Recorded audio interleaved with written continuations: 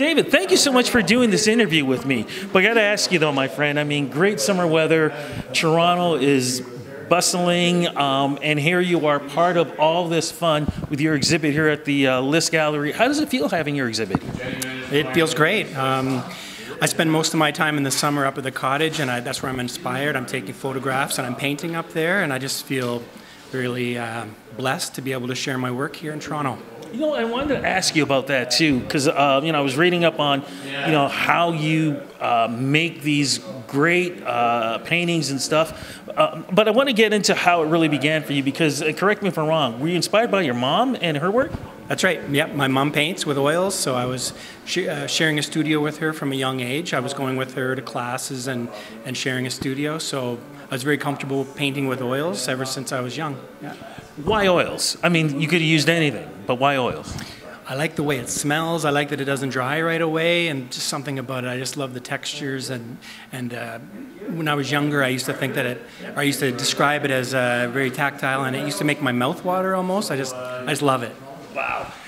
It seems to have developed where, and correct me if I'm wrong, is it really the nature, Canadian nature that captures your eye in your paintings? Absolutely, yes. I think we're just lucky to live in such a great place with so many diverse landscapes, and yeah, definitely landscape is what I'm inspired by.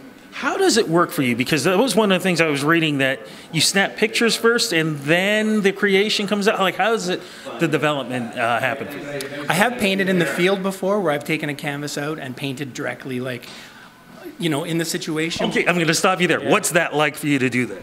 I'm shy, right? So it gathered a crowd. I was out in the country, just in a field, and like cars were stopping and people were coming over, and I'm just shy, so I kind of retreated to my studio. So that's how I work now. Take photographs and I work from my studio.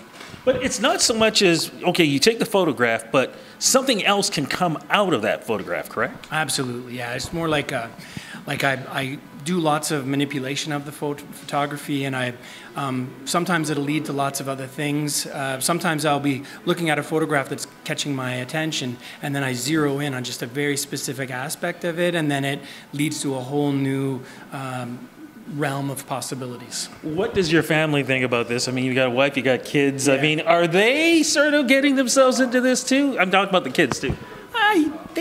They think I'm a little bit crazy, I guess. They are creative folks, but they don't share my passion as much. But they definitely support me, 100%. They don't turn around and say, "Dad, can you paint like Batman or something, or Iron Man?" Not so much. Not so much. Well, let's get back to the paintings, because this exhibit, what are we going to be seeing here? What are people going to be able to experience and also be able to buy? Well, I have a range of my work. Currently, I reside in Brantford, Ontario, and I'm surrounded by the countryside, fields and trees. So there's some of that type of work where I'm depicting the fields and trees around Brantford. But the majority of the work here is Jack Lake in the Kawarthas, the islands and trees and landscapes up there.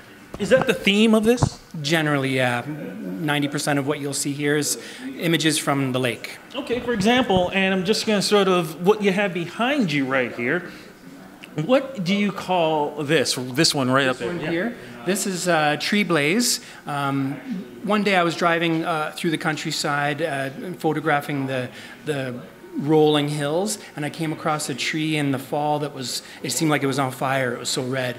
And so that is one of the trees that I've photographed and started to depict, just a tree in full autumn bloom. And the one just underneath, the thing that I found interesting about this is, I remember as a kid when I would go to the art gallery and seeing the Indigenous paintings, the colors to me remind me of those paintings that I would see. What is this exactly? This is from one of my favorite places on the lake. It's an island on the lake where we go and we jump off into the lake, and we spend a lot of time there fishing and swimming.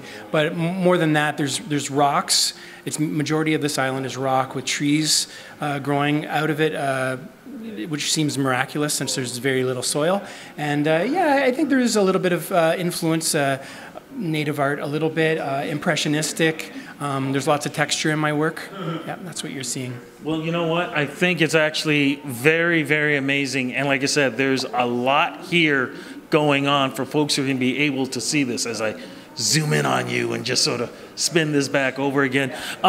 If people want to learn more about your work, website, Twitter, all that stuff, where do we go? grieveart.com. Okay, and you shouldn't even be asking this, but do you know how long the exhibit is going to be here for? August 11th is when it'll be up till.